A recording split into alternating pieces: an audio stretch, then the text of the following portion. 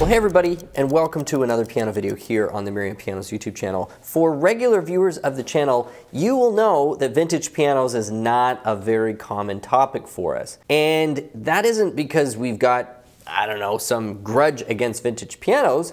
It's mostly just that I'm usually pretty musically underwhelmed by them, and so I'm not often inspired to share them. The simple truth is the vast majority of instruments don't age very well, and although there are some aspects of the piano which can be resuscitated with sufficient time and investment, such as the action, normally once you start ripping the full guts out of the instrument, i.e. the belly or say the soundboard bridge and sometimes the pin block assembly, unless you're dealing with like a factory trained or even sometimes a factory in the case of say a Steinway rebuild, it's very difficult that you'll ever get back to the original kind of magic of the instrument. It's not impossible. There are obviously instances of this happening, but by and large, it's not the common experience. So imagine my delight and surprise when a couple of weeks ago, this piano wound up in our shop. It's a vintage William Knabe, so this is an American built, in fact specifically Baltimore built,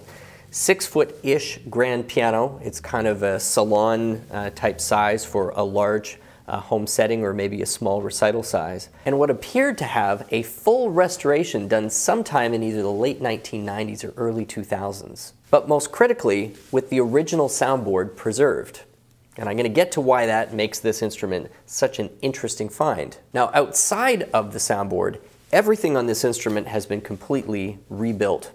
So we're talking about a brand new pin block, we're talking about new bridge caps, and most notably, a full Renner action with a set of Renner blue hammers on this instrument. It's also got the original ivories in stellar condition. Now, fortunately, that makes it a little tricky to get across international borders, but for anybody in the United States who knows their way around the ivory import rules, or of course anybody in Canada, this really is quite a find. Now, Knabe's back in their day, for people who are unfamiliar with the brand or its history, was considered one of the very best instruments being made in North America at the time, which, given the context of what everybody else was building around the world at that moment, probably one of the best pianos in the world. Some could argue it might have been a top 5 piano. It's hands down definitely a top 10 piano for the moment in time when it was being built. We suspect that this example was either early 1910s or possibly early to mid 1920s. Amongst its various restorations over the years,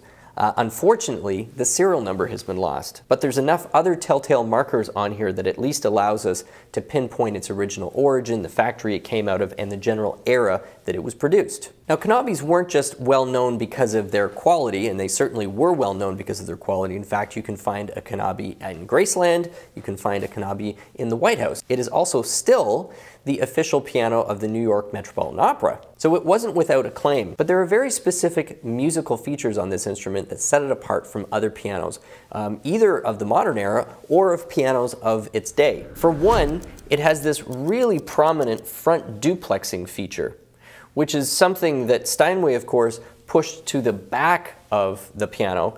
Knabe was really focused on getting this working at the front of the instrument. So this is a very specifically tuned section of string from the capo back to this raised brass section to give the instrument some extra higher resonance, sympathetic resonance when you're playing the instrument. It also has 3 bridges, which is not completely unique to Knabe, but it is pretty rare. So in other words, you have essentially a treble bridge, then you have a tenor bridge, and then a bass bridge. So 3 different sections to optimize the point on the soundboard in which those strings were terminating and translating its energy into motion. But another thing that the Knabes were well known for was their low tension scale design. And this has a lot to do with why its original soundboard is still in such great condition.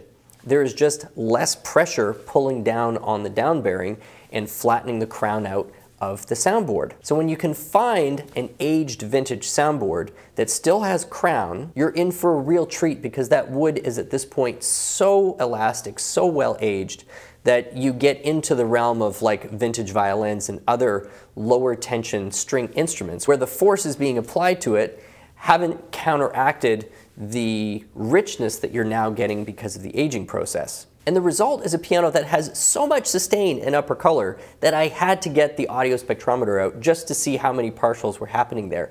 And would you believe, 13. Most pianos have 6, 7, or 8. I've seen a couple that get up into maybe the 9th partial that can really be detected. This had 13 completely distinct peaks, which really explained what my ears were hearing. And here is what they were hearing.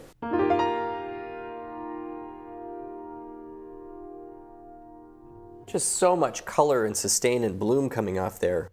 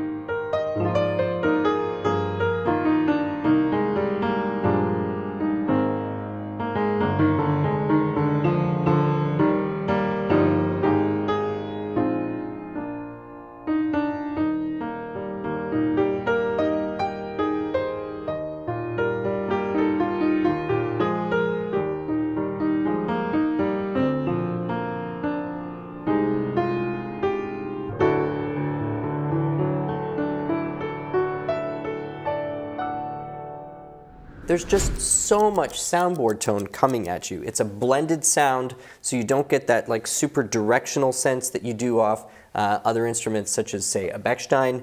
It's kind of just this wash of sound coming towards you,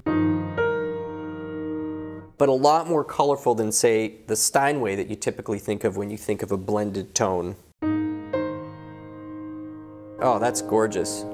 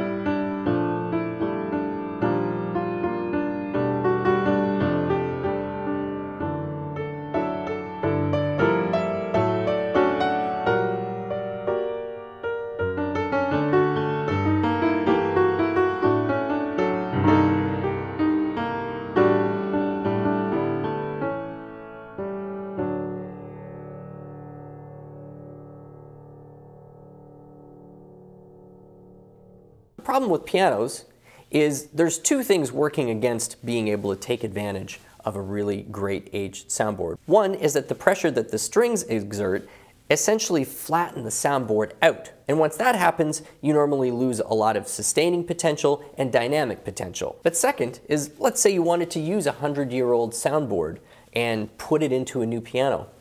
The design and the shape have now changed so much that it's virtually impossible to reuse that wood and recut it into a soundboard that you could put into a modern design. So all this to say, it's pretty unusual that we can take advantage of a nicely aged, century-old soundboard. But when it happens, this is a really good example of what you get. There's a few other interesting kind of aesthetic things that catch your eye about an instrument like this. For one, you've got the fallboard that's kind of shaped in a way that lines up perfectly with this casework on the outside. You also have a very ornate plate design, and then of course kind of a flower pot style leg to go along with it. Now for anybody that happens to be watching this and it is actually in the market for an instrument, we'll be sure to put the product link down below in the description. But for most of us out there who just really love instruments and pianos and everything that they represent, I hope you've enjoyed this interesting dive into a relic of the past. It really has been a lot of fun for me. I hope you enjoyed it. Thanks so much for visiting us here at Merriam Pianos. My name is Stu Harrison, and we'll see you back for more videos shortly.